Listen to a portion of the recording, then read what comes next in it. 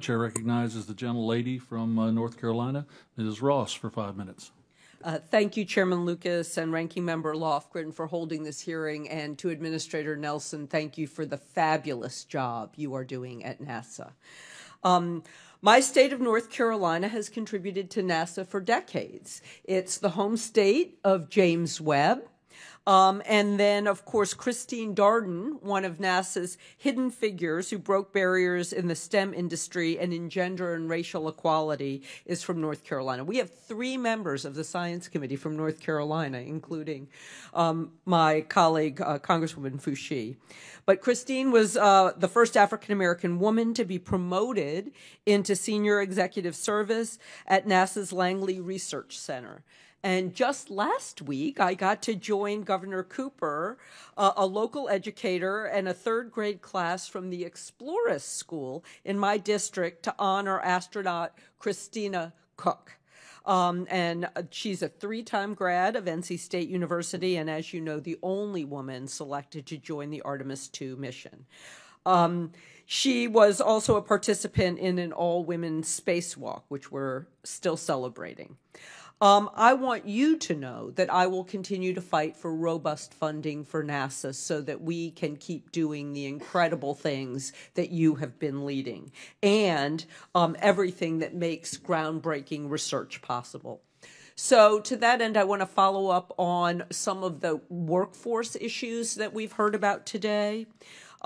So we hear a lot from the burgeoning commercial space sector, and we know that that benefits the nation, exploration, our economy, and that's good. But it also means that there's increased competition for trained aerospace professionals. And I wanted to know from you, to what extent does that increased competition for science and technical professionals affect NASA and your ability to fill and retain experienced, top-notch people? Congresswoman, you have put your finger on the allure of private industry to bring NASA folks into private industry because they can pay them so much more, is a real concern.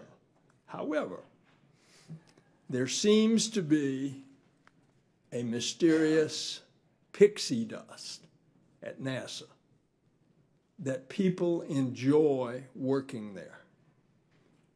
And that's the proof's in the pudding about what some of these wizards do.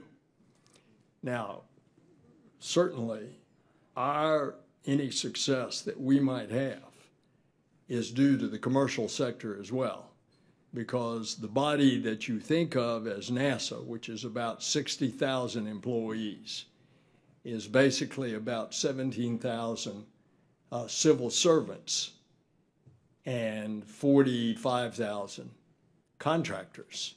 They all wear the NASA badge, but they're all part of the NASA family. And it's that combination that we've been able to be successful. And again, I tell you, everything we do is right on the edge. And when we launch next Monday night, it's white knuckle time. But that's the business we're in. And these folks really are rather incredible. I absolutely agree with you. NASA's STEM engagement programs are also important to building that pipeline and to STEM students and learners of all ages. And it's important to track the impact and efficiency of our STEM investments, and I'm glad to see your progress in developing and maximizing the use of STEM Gateway. That's the database that lets us know what's going on. Could you speak more about the STEM Gateway and NASA's evaluation work in the Office of STEM Engagement? Yes, ma'am.